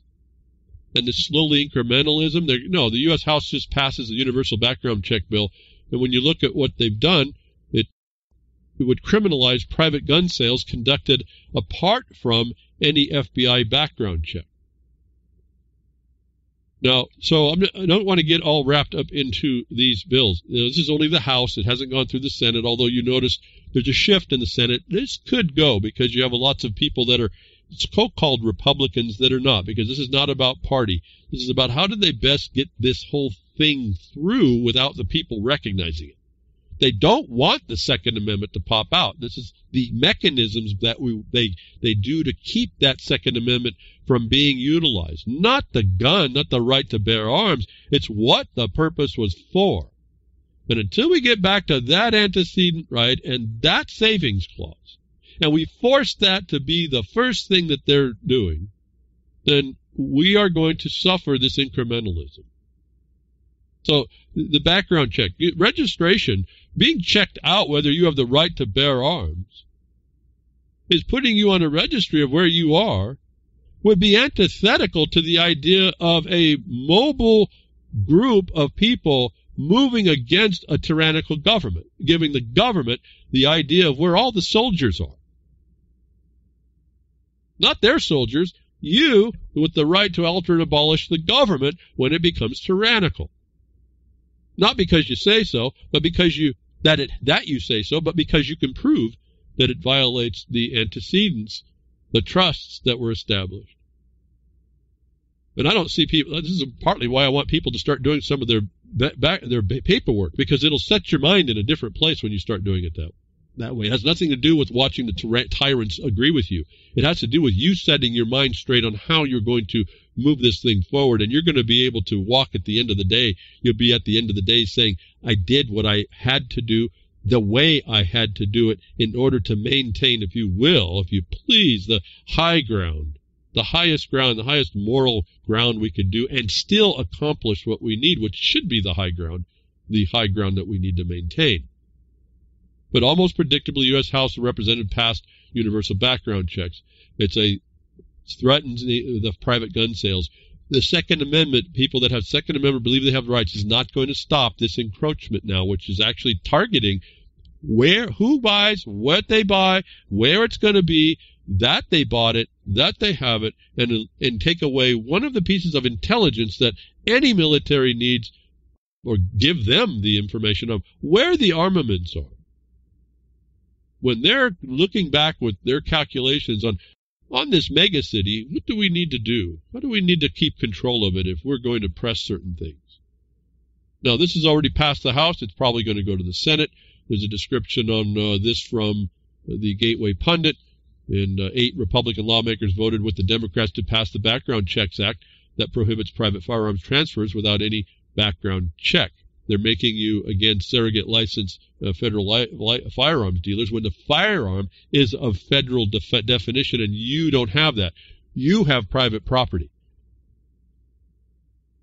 And so, anyway, I don't know. We can go on and on about some of this, but if people aren't going to get the clue and step up here, the Second Amendment's not going to stop this incremental condition. And where the Second Amendment isn't about guns, yet the legislation to cause registration, which is essentially confiscation, ultimately, it certainly is with a military response. It's certainly intelligence to the enemy now, because it's the tyrant. The government becomes the tyrant. The guns, it's not about the guns. It's about, do you have an unfettered right of ability to enforce your antecedent right, to overthrow a tyranny, to overthrow tyrannical government? So if you look at that legislation where you now can't do privately exchange things, how does the proposed legislation passed by, remember, they're mob rule pledging representatives, not you, who do not agree, who reject the Republican form of representative government, in the House that was supposed to do that? How does that legislation not violate the principle of your right, your organized right, your unorganized right, your antecedent right, to be able to move without notice of the government to stop its tyranny? How is that these types of things, not these types of enactments, not violate that principle, is the problem that no one steps up to enforce. It's not up to the government to determine and regulate any arm that I would need to stop the overthrow of a tyrant who has now made the legislation in order to do that. And everybody who stays silent on that point is going to lose the point. And you will increment, they do it aside what they're supposed to do. They do it adjunct to what the right is. And so looking at this, I see a different news notice to us, and I say, well, people are going to lose this. They're going to lose it like the father lost his offspring when he allowed his offspring to be called a child. And then there was nobody behind him as well. Another set, more people of his ilk, of his view, that his offspring were his, not the state's, that would support him, is going to be our ultimate downfall. And then so I wanted to know, well, this legislation was coming. How'd they get some people? Well, you see, a few Republicans agreed with them. They're not Democrats. They're not representing you. They're not representing your right to abolish tyranny that becomes the government itself. But how did they propagandize this? I look really quickly, and sure enough, it's all over the news. A very deadly year. Very deadly year is what came out just weeks before that bill hit. Across the nation, it was a very deadly year. The USA Today made a report.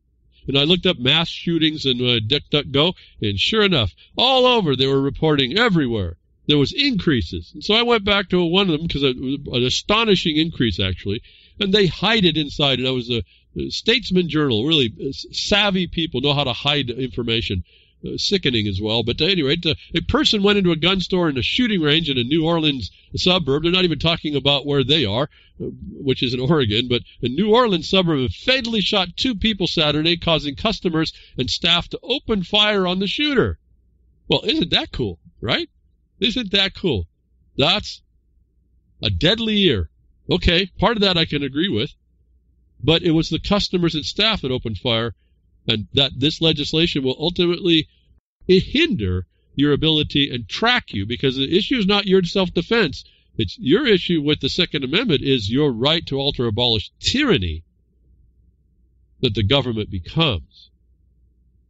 The mass shootings in Oregon, however, the second paragraph, increased by 2 in 2020. Now, the title is Very Deadly Year, Mass Shootings Surge During COVID-19. The whipping boy here, COVID-19. Increased by 2. This is such a great deadly year in Oregon from 1 the year before.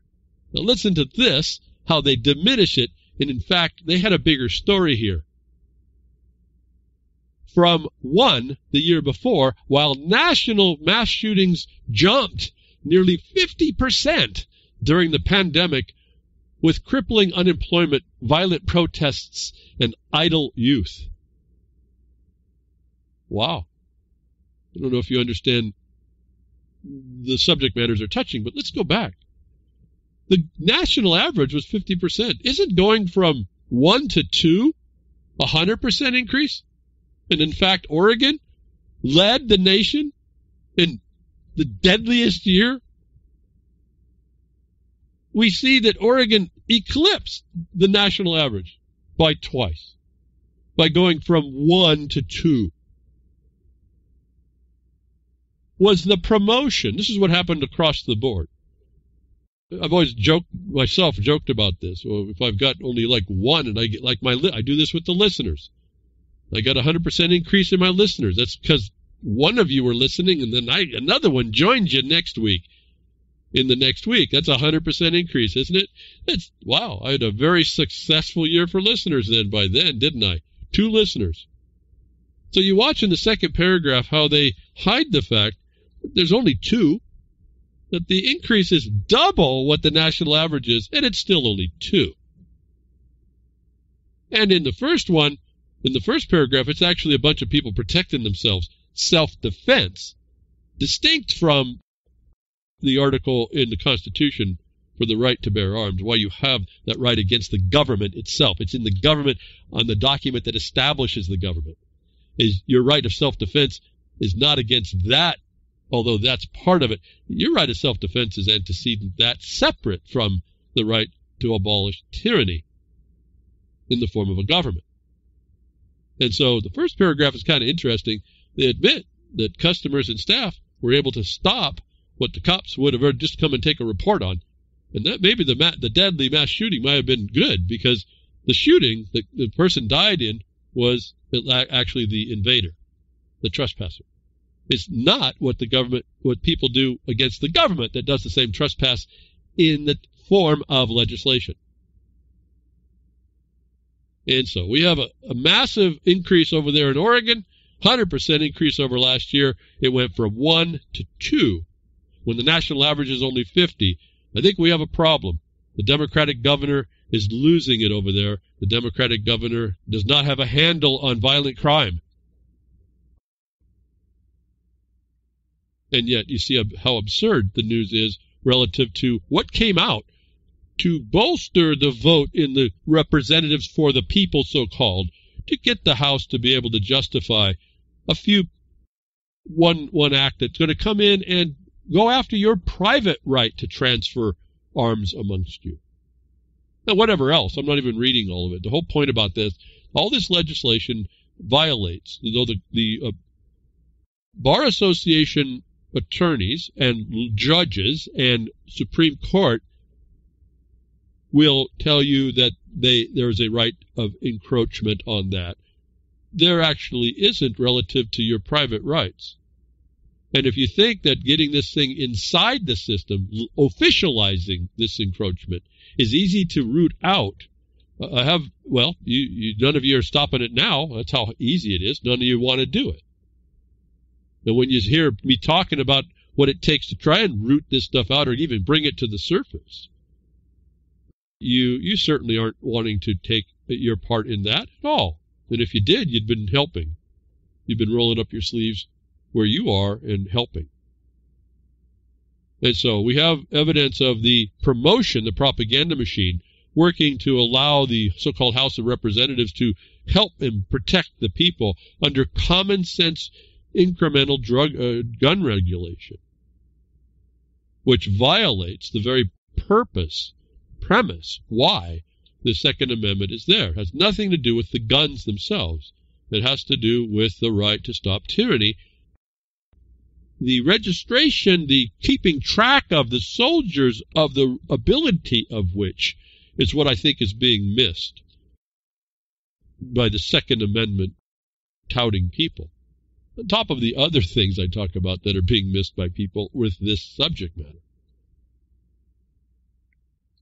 Why does this keep going on? Another story popped up and go, okay, well, they're going after your guns like we said they would, and then they're coming in earnest, and they want to all get to the privateness of it. Everybody wants to make a focus of common sense gun laws. There's nothing common sense about interfering and infringing about my right to stop tyranny. And yet no one wants to press that one. Now, some of you say it, but we don't want to press it in the better way. But here we have, going back a little bit here, the same tyranny that was allowed by these people in the same House. Pentagon approves Capitol Police request to extend National Guard support for 2 months.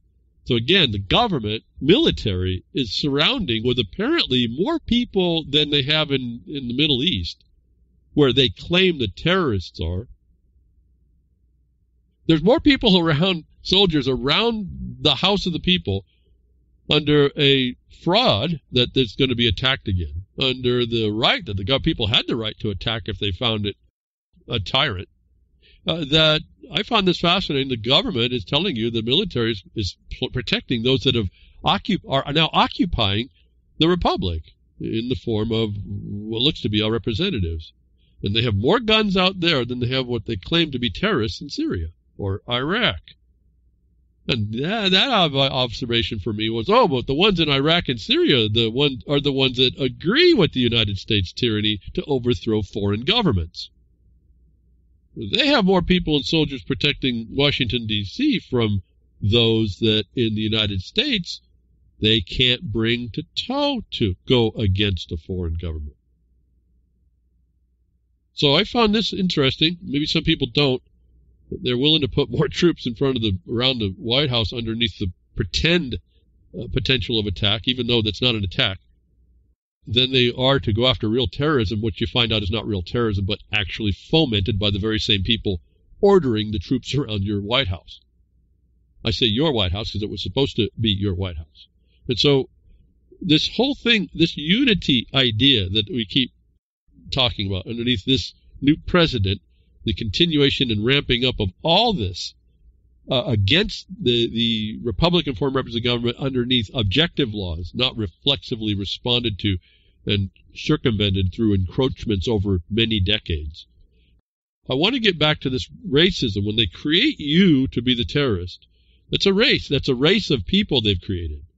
And their resolution, they create that in order to make a response to it. Is the method, if you will, the revelation of the method, that people are still messing about. That why I say you can't attack it directly, because there's a different type of attack coming against you that's not direct itself.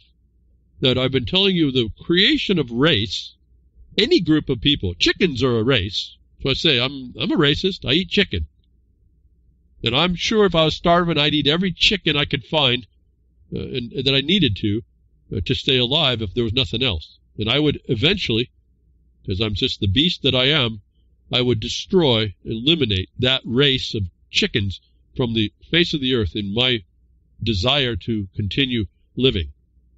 So I'm a racist because I eat chicken. A different group, like the race of lawyers, will eat your living, your life, your property. I will have to eat a chicken to survive. Now, they don't have to do that, so that's the real heinous part of that. And I guess it could be said I could live on air. Breatharians, I've told live, although I couldn't do it. Okay, yes, I tried. Sounded like a cool idea, didn't it? At any rate, didn't do it. So I'm a racist in the fact that I eat another group of people. If corporations, fictions could be people too, I guess chickens could be people too. And I've tried to mend my ways, but I can't seem to stop eating chicken. I got to eat something. I found that out. I couldn't become a vegetarian. No browsing like the deer on the trees and bark and the acorns wasn't going to cut it for me. And you know how much time that takes? Yeah. No, life is made, man made life for the way he organizes things a certain way. And we can do it better. And we can manage stock. That's what husbandry is. That's what being a farmer does. That's what being sustained yield of our products are. For as important as part of me says that the killing of an animal to eat is, I can't do it. I've tried myself. I can't do it any other way. I still need some meat. I've talked to you all about that story. I went through all that. A couple of years trying to be a vegetarian, and I about died until I had chicken soup. And it felt like the life came back into me. And so, maybe I'm weak that way. Maybe my genes aren't strong enough for the future. Anyway, doesn't matter. That's what I have to do now. So the race of lawyers are preying upon you like I prey on a chicken for my sustenance. Only I have to do it because it's literally my existence. The lawyer just gets to do it because it means something in his pocket and some prestige and some control. And so they make up they are making the protection of all this. The university system is an agency of your government. The Bar Association is an agency of your government. Its members are running your judicial branch. They create through the legal schools, so-called law schools, they create the soldiers that make the legislation, which brings all this on, which brings me back to the types of thinking that goes on in the urban thinkers, the UN type people, the global order coming on you, the non-governmental organizations that exist. If you understand the Bar Association is an association private, it's a non-governmental organization. It's also, we'll find out how insidious this is, it's also an agency of the state. But last week we talked about innovation zones on a document. And I want to point out this focus they call the reckoning on racism. And it comes out in an interesting way, something I don't even pay attention to, but I wanted to bring it up. Did you notice this week? I think it was this week. The racism rising up more in the face and then tied to mental illness. Why I talked earlier about you're going to have to point these people out as being mentally ill, because if you don't, they are going to call you mentally ill, and they'll have the power, they'll have the numbers behind them in order to make it stick. But remember last week, and I'm only going to touch this document, you'll get it again, we were talking about the HARA, we got the document from their organization, the real estate people, who the executive summary on innovation zones, which they're promoting, stated this in the first sentence. The United States is currently facing 4 epochal and compounding crises, a public health emergency, an economic downturn, climate change, and reckoning with systemic racism. You remember when I read that? And I told you this company, this Innovation Zones focus on that. They reckon, it's like a ship pointing themselves in uncharted waters. They're reckoning towards something that's out there. In other words, they have to believe it's there, and they will work toward getting it, even if it's not. That they are reckoning with systemic racism. Well, it doesn't exist unless you want to talk about that race of lawyers. And the reckoning would be reckoning to, not reckoning with. At any rate, all these words, all these ways to look at this, when I point out and I look at the world and I see these things happening and I make this comment, systemic racism, this document's been around for a long while, sent to me a long time back with it from an emailer, concerned about how this works out. Slow Burn 678 identifies that it's the incremental Balkanism of your system within unsupported areas right now. But they talked about reckoning with systemic racism. Then I recognized something that happened the following week. Just to point out this global systemic propagandizing and the creation of racism in order to make it a cause in order that they can profit from it. And it came out. It comes out with a prior discussion. I told you they were coming after us on the mental health. They come after your guns because they say you're mentally unstable and red flag. They have made already, it's in your laws and counties, mental health help nonprofit organizations that come forward to help everybody in their mental health, because we've found what? We've found that racism is a mental health issue. And all that white privilege, you know. Well, so I went quickly and I said, well, something's come up here, and I'm going to get to that. It made the news, apparently. Big time deal. And I got to the point of 17 million viewers. And these 2 points were prime propaganda developed right after I read that to remind me of what's going on relative to the UN and the promotion, the global promotion, who's involved, how they're doing it. Racism and mental health is a document I'll give you a link to. People of color and all those whose lives have been marginalized. Boy, that's everyone underneath Title 42, Section 1981. But don't forget about the fact of color people here. All those lives who have been marginalized by those in power. If you actually apply this, you'd be looking right at the people I've been pointing you to. But anyway, they're going to put it on you. Racism and mental health. Talked about the reckoning with racism. That now shows here what I've shown you in UN speak also, is focusing on mental health, because they want to make you crazy, so they want to be able to control you without you. They take away your capacity to respond. Why you have to start responding with your capacity. Don't let them take it from you. The people of color and those whose lives have been marginalized by those in power experience life differently from those whose lives have not been devalued. They experience overt racism and bigotry far too often, which leads to mental health burden that is deeper than what others may face. So here's their connection. Why the color? Why it's going on between why they fabricate this thing through the color of your skin, which was actually just the obligation. It should have been the obligation of your character, which is your obligation, or your character, which is your obligation to the government through the Civil Rights Act, which was actually the right to pay exactions of every kind. And don't underestimate what it says in there. I want you to go there. It's Title 42, Section 1981.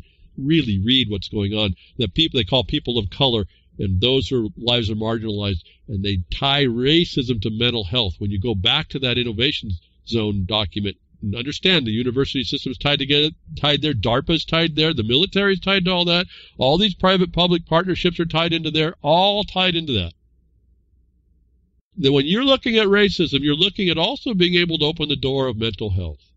And anybody who is focused on being a racist, in other words, if you don't believe what I believe, you're the racist. We will have a power, we will have infrastructure, capacity built in to deal with you. And so let's look at, is there a connection to the racism and mental health? Well, let's look at the UN Conference Against Racism. Plenary. On a title, Intervention of American Psychological Association Delegation to the World Conference Against Racism. Just the title, folks. Okay, so now we know the Psychological Association delegation. We also know that the book on psychiatry is just made up. And so we're going to, if you start to put this together, you realize how the trap is being built. And so I try to apply that to say you're going to have to unspring this trap or show that it's not applicable. Actually show these people are the mental people. And they're doing it for a reason. And so we have the connection now between the UN and that mental health, racism, and psychology are connected. I won't go through the documents. I don't have the time. You can read this stuff. You need to really put this together. This is the nuts and bolts on how they come against us. And once you see it, you can speak right through it. You don't argue with them. You just go right to the point that they violated you on and didn't have the right to. And then Journal of Urban Design and Mental Health. So what we were talking about, the urban thinkers already looked at everybody outside of their idea of urban design has a mental health problem. And so racism becomes integral. Why the real estate development companies through that innovation zones becomes important when they reckon with systemic racism. It's their utility of the use of calling something racism that they reckon to in order to profit. Both ideological imposition and monetary as well. They get you to pay for it. If you look at the innovation zones, they're getting the government now, the federal government, to pay because I think they've tapped out all the local state governments as we identified in 2013. But Journal of Urban Design. And remember, last week they're talking about the urbanites reaching out and just grabbing the rural to bring it in because they're not self-sustaining. They're actually not sustainable. But they're understood to be the citadel of the city that will control the lands around them. And now they're extending their arm. Now, why am I bringing all this up? As I hope getting there quick. Tying together what I've told you long before, and I mentioned this before and move on, about mental health. They got to get this thing where they have the controls in place that they can create a problem in you in order that they have the solution for. It's built into the system. It's built into the UN as an implementation, like the rights of child is, to create the problem of child for you and your families, which they also then, now we tie into racism, we tie it into mental health, which they're using to take your guns as well. And people don't figure this out. I don't understand why people don't see this, but I don't know. I really have a question. How aware are we as a people? And why is it if I'm wrong, no one can tell me, get me off the path and get me on the one that's better and productive? I don't know. But so why did I even focus on all that before? I kind of did this trick inside out backwards. It's because it's something that I noticed I wasn't even interested in. It came up through somewhere, a feed, some link, something I saw somehow from an interview that just happened. And I've talked about this guy before, and I happen to like him. I happen to feel sorry for him in a way, and I don't know about him. He's a man. He knows he's been living his life. He did good in his life. He also happened to be part of the royal family, which I'm not interested in. But just looking at his problem and his mother being assassinated, that kind of struck me a bit about kids, little ones that are affected, and how they would go through their life. But this I'm talking about Prince Harry. He was in with his wife, Meghan Markle or something. With whom? Speaking with whom? An interview this last week with Oprah. And whom is she? She is one of the big propagandists, envelopers, the promoter of Biden, the promoter of Obama, change, UN. All right, she's a supposed philanthropist. She certainly isn't an example of the downtrodden black if color was relevant. And yet she will stand out and we call people that are not different than her color skin having a privilege, a hypocrisy. She is one of the prime propagandists promoting the UN agenda. Why is this Prince Harry thing and Meghan Markle even interesting? It's because of the Prince Harry's condition problem as a child and the abuse that he saw through the royal family and his mother being murdered, assassinated. And he's had trouble with that. He's come out years before when I identified this. But he did it through the royal family to identify that mental health is a problem. Please do not impose upon me that I'm saying that mental health is not a problem. The mental health I'm talking about that's a problem is the one you really have. not this one that's political, that they promote. He's being used, or he's used as a stalking horse. His actual problem, the trouble that he had in the abuse through his witnessing what happened to his mother and the family and all that thing that happens to a baby with their mother, I'm sure. I don't have that experience. But what kind of clued me in on him, he seemed to be a little more sensitive to that somehow. I don't know. I'm just at a distance looking on. And he's turned out to be pretty upstanding, it seemed. And then he has this problem he admits, and that's all a problem, and I want to say fine to the problem, but I'm glad that he can help or try to get help for that. However, that becomes a stalking horse for this UN thing. And I found it fascinating that Oprah, all of a sudden, at the same time this thing is coming back, this mental health racism thing where they have already primed the pump for racism being a mental health issue, that Oprah comes out to have an interview with him over mental health and his wife and racism, the alleged racism going on. And I don't want to sound like I'm trying to be neutral here. I have not even looked at the story, except I'm looking at subject matter spoken of in context of promotion, political promotions. And this came up right now. Now, Oprah is no one to sneeze at. I mean, as far as this is a influential woman. I don't care what your opinion of her is or not. I have no sense about it. Oprah's interview with Meghan Markle, Prince Harry, a big win, drawing more than 17 million viewers. 17 million people watch this. And I'm not getting into any opinions or nothing. I'm saying this is a subject matter promotion, tying racism with mental health. To me, this is a serious affront if people don't quite get it. Oprah doesn't, and then, okay, so then this shows us now, I wanted to focus on the next story I found, just looking quickly through to try and see, is there something here that would be the points and clues to it being more of a political propaganda than the substantive one, where there are people that mistreat other people because of the color of their skin, in this case, the color of their baby's skin, as I'm understanding a bit, or the mental health of a child watching and witnessing his mother being, not witnessing it, but having to deal with the assassination of your mother. And in the family, and a royal family no less, on top of that, all the scrutiny, the fishbowl that he lives in, and the other guys too, his brother too. But anyway, why would this, and this stalking horse idea, would they been brought forward right at the right time to start pushing this right on forward, to bring it up and make a thing, and they tied together the subject matters of mental health and racism as a political front. Just what Oprah does is now told to us to have gotten a good viewership. But to qualify that, when the interview happened, it wasn't truly an interview of the comprehensive view, I understand it was a couple hours long, of the problem of Prince Harry, Meghan Markle, I think, his wife, Mrs. Harry, and the problems there as a real issue relative to the family, the complete family interaction. Another story pops up as Oprah doesn't ask Meghan Markle about her family in a tell-all interview. What I noticed there is, again, it would I think be evidence that if you confined a tell-all to a certain two subject matters, then this wasn't the tell-all.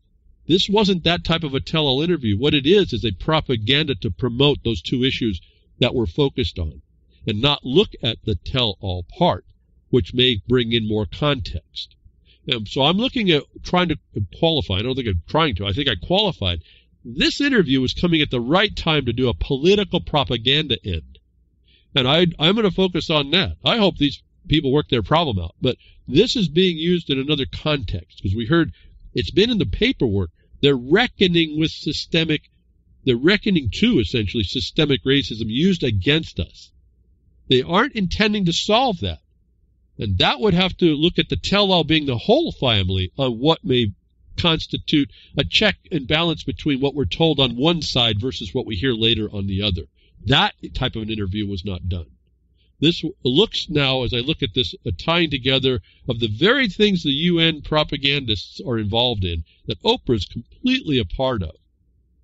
I have a very hard time to differentiate. I can't find a way to differentiate this. There's no clues that there could be an extension. That I then found out a study, a ResearchGate of all places, Justice for George Floyd and a Reckoning for Global Mental Health. In other words, you see the words and the conditions tied together, however you believe about George Floyd's setup or not. This certainly says it would be more set up, being that you see that they're using all the terms that would tie it all together. Global mental health, George Floyd, and racism. You see, this is a building of the whole thing. As I'm just looking through quickly to qualify, is this propaganda or is this, are we looking at the inside of, are they using maybe Prince Harry and Meghan Markle's problem? Maybe he's a part of it. I don't know. Abused people do kind of interesting things in trying to defend themselves over time. This is what I've told you before on this gender problem, this gender bender nonsense. But look in the law, look in legal, there's no gender, but legal comes out to protect gender. It makes no sense. So there's a problem. When it stops making sense, then you have to start looking at the real cause behind it. That's the stalking horse. So Justice for George Floyd on ResearchGate, a scientific study tying reckoning for global mental health. Okay? So we have this condition and consistency looking at the Oprah interview as a propaganda utilizing racism that does exist in between people and a mental health that they're trying to tie together as important, and you feel heartfelt. You get locked into the problem of Prince Harry and Meghan Markle on a private level, when in fact what they're doing is they're advancing the political thing right in front of you and getting people to agree with it. The buy-in is emotional.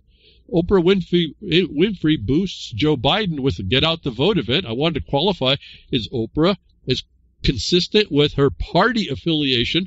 Actually, it's no party at all. It's agenda affiliation. Would she still support Biden? And certainly she did, as she supported Obama, and more importantly in my mind flash, I thought she was running for office, which I don't remember now if she did or not. It doesn't matter. Oprah Winfrey is an agent of change, and she's a very successful agent of change. And she has been known to use white privilege against people. It doesn't exist. It's fabricated against her and justifying counter, despite her what do you call it? What has she done? I see no value in it. So the word is value, whatever she's done. I can't remember. The word just slipped my mind. Successful. How she's successful. See, I don't believe that's all a success. I see it as a crime, a propaganda crime against us. But to them, to her, she's a success. And she's using that. And she has a sway on people. In particular, a lot of women, I understand. And again, now we're attacking the family, and the women could be dropping their guard against this other condition, like the father losing his custody rights. But that actually went to a woman as well, and it looks like it's an advantage, and it looks like it went to the right party, but it's all done wrong and then under political. Remember, rights of child is politics, not that they care about your sons and daughters. But so Oprah Winfrey is a political propagandist. And so she's not speaking to Prince Harry's mental problem or Meghan Markle, Miss Harry's racist allegations. Those may be in there in between the interaction of people, but that's not what's being promoted this last week. Heavy integration coming through this. I hope you find a little bit of interest in that. This is serious because of the problem relative to how they do this stuff right in your face, and you miss the point. And while this was going on, they've got the infrastructure and they built the capacity in order to take you down, to take you out in the future, to set you up for things like they have, what can I say, before, like they're doing with the guns. I don't know that people appreciate this dynamic, how they do your housing, how they do all this growth stuff, how they're taking out your food. All this is done the same way, it seems to me. They get a couple propagandists who are bought into it. They're probably profiting from it. And I'm sure Oprah profited pretty handsomely here. And yet we get into the private harm that Prince Harry is and it's not just to him. This is just the focus for this interview. His problem of mental health, and then her mental health based in racism, is this synthesis that they're bringing together to get you to buy into. And you're going to look right past the promotion and what they're doing inside the system to eventually take you out. On the other hand, you have some people that are out there, again, another politician, and he kind of calls this out in Oprah. And I use this only to show you we really need to take that step back, stop getting engaged. If Prince Harry has a mental health, he's really troubled. I really felt sorry for him in that regard. And Meghan Markle now is getting that, and we do have the natural meanness in people is one thing. That needs to be resolved amongst us. But to allow politics to step up and use it politically to put more regulation on people, to bring warm and fuzzy care to people that you see, it comes out like mRNA treatments where they lie left and right. That has death as a side benefit. We're talking about societal death here. We have Ted Cruz. At some point, I found something where Ted Cruz condemns Oprah's comments on white privilege as utter racist BS. Identifying, if we take a step back, that what she said on white privilege is as racist as the racist she was claiming had the white privilege. It's a fabrication. Again, finally someone calls, it's not finally, but here, someone calls that out, for it is BS as well. Is the kind of thing we have to start to do to protect ourselves. As I was saying before, those that want to come in and talk to people with symptom deficit disorder, you're healthy, and say you're a problem, and if you don't agree with that, you have a mental health problem that I, the one telling you that you are the problem, get to cure, you will not be able to avoid that without understanding what I'm saying and or taking the steps now to start building the record you need to be able to protect against that. Because the objective basis, I've been finding out, we've done this plenty of times now. And again, it's a lot of people don't get involved with it, so it's kind of foreign a little bit. Dealing with the BLM and the agencies and public land management and all the types of things they try to bring in through their university system and all this nonsense that's supposed to be tied to sustainability. But we bring the real science in. We bring the real law. And they call, okay, so then they call you crazy. They call you that you're non-cooperative. When we bring the real law and we bring the real science backed up, not that it's there, but how it's there. As I keep saying, make the record. And then you place that into the record. They can't call you crazy no more. And then it immediately puts the burden on them to have to show how they had more than just their mere allegation that they were right. And so this is imposing, again, a additional burden that, yes, we shouldn't have to do, but it's because we've let the enemy in the gate. And we're now literally, we don't know this, but we're fighting hand to hand, 6 feet away, but fighting nonetheless, just to hold and maintain what we were to be secured in. I don't want to exalt anybody, but Ted Cruz condemns Oprah, who's the propagandist, for utter racist BS. It all becomes racist. It's the method. It's what they fabricate. The very thing they complain about is what they're fabricating, and they are themselves. In this way, I appreciate Senator Cruz stepping up to make that open statement. I'm sure he took some heat for this. Right? Oprah is a billionaire that lectures us, he says. He's out of Texas. Don't mess with Texas, but they still are. I don't know what to say more about that. Texas, they're messing with you. I just saw a picture of a lady who's supposedly the mask things are gone, and yet she's a 65-year-old woman thrown down on the ground. I don't know if it was the cops or some security agent, and attacked over something that there was no right to do that, but it's happening.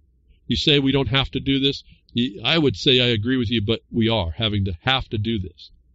Because there's people like billionaires, philanthropists like Bill Gates that help to promote and foment the things the alternatives, which, if you buy into that, will advance the agenda, and if you fight without substance, they use you as the mental midget to propel them against all your rights. And it's a simple technique that you allowed them to do it because you weren't aware, you weren't knowledgeable. In your antecedent power, your antecedent rights, their lack of ability, their lack of looking at the obligation and duty they had to your savings clauses, which are substantial, and then asserting that. Not just knowing it, but asserting it. And so behind the woodshed, the lessons are that you're teaching people that. And amongst ourselves, we have to be gentle. But when we have this kind of an attack that's coming at us, we have to be pretty forthright. And I thought Ted Cruz's statement, again, I'm just searching around looking for evidence of the truth of this. It seems to me to be the truth. That what we saw in this interview was tying together the UN agenda, which Oprah is totally into, underneath her philanthropic cover, to advance this nonsense upon us that has no real basis, but is an ideology that ends up being a religion. And she herself uses that, if you will, color in order as a stalking horse herself, being so-called black woman. See, under the law, there's no color. Under the law, there's no gender. That people use this under the color of that authority shows you that they're really criminals. And they're not bashful about doing this. And my antidote for help, or my suggestion for the antidote, is you take the basis, the objective basis, and assert it. You don't have to attack that point. You can't attack that point. You don't talk about the color. You go to what your rights are right up front. You go to what the counterbalancing point is. My suggestion is you go to the point where there's no authority to say what they did because you place yourself in a place other than they prejudicially asserted you to do that to you. And you go to the neutral place at least. And so it's not an argument either. Don't argue. You will not win these arguments. There's no one really to hear you, which is another problem. There ought to be a lot of people to hear you.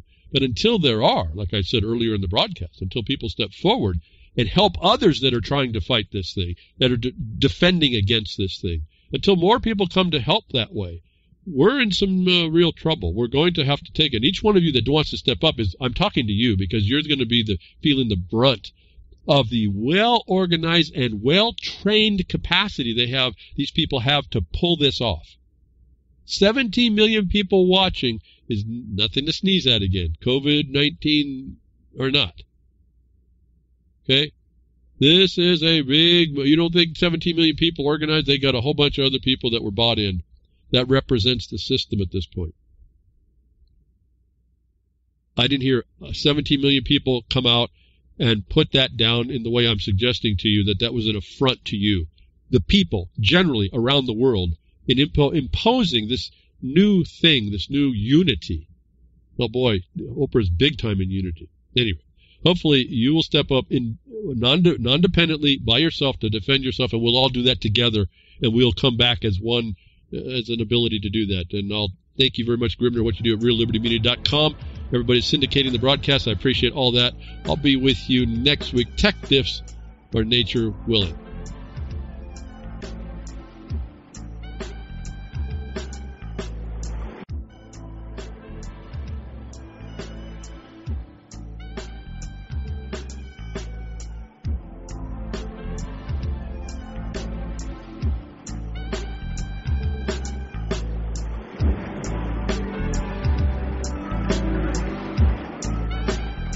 Well, that's another lesson. I hope with today's information you can take it to those that misbehave. From behind the woodshed, leaving his mark on the beast, this is Hal Anthony. Till next time, journey with purpose.